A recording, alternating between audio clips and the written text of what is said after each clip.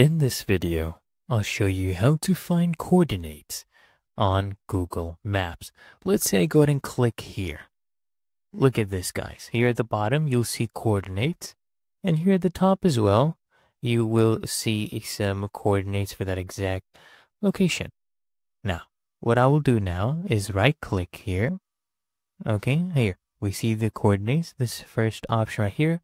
And if I go ahead and click on this, check this out, guys. There we go. It copies to my clipboard. And let's say you already had the coordinates of a certain location and you wanted to search it up on Google Maps. All we need to do is paste that coordinates right here and then click on this.